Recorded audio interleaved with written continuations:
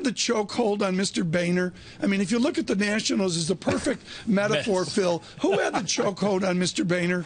I'm serious. Jonathan Papelbon, Tom, took the form of about 40 far-right Republican lawmakers. They pretty much associate themselves. They're called the Freedom Caucus. In total, there's about 60, but there's about 35 to 40.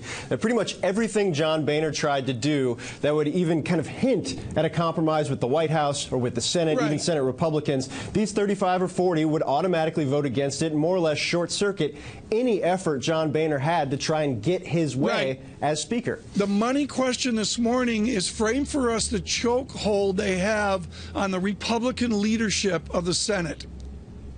I think, Tom, the big question over the weekend, and look, Kevin McCarthy, who's the majority leader, has been working all weekend to ramp up support. He's called, I've been told, every single lawmaker in the House conference, it's over 245 lawmakers, pledging to take a tougher stance with the White House, pledging to take a tougher stance with the Senate.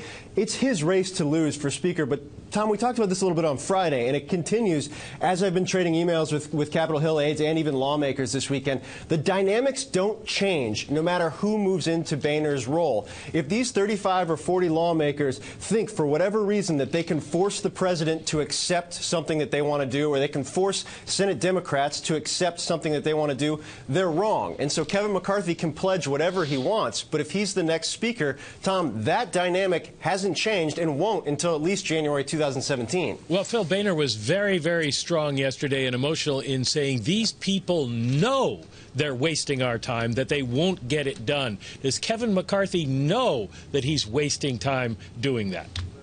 I think what's different between John Boehner and Kevin McCarthy is Kevin McCarthy back in 2009 and 2010 recruited a lot of these guys to help the Republicans take the majority in November 2010, starting in January 2011. So he knows these members of Congress. He knows where they're from. He knows their families. He knows their backstory. He has great relationships with them. That's something John Boehner didn't have with these members of Congress. So I think there's some hope amongst Boehner's team, or amongst McCarthy's team, amongst his outside circle, that because of those relationships, he can help move them along. Just to make a point, though, guys, he was House Whip, the third-ranked member. He was House Majority Leader, the second-ranked member. And those relationships didn't help him in those cases. So I'm not sure how it's going to change if he's elevated to that top spot. Phil Mattingly, thank you so much. Greatly appreciated as we get started on the Washington Derby.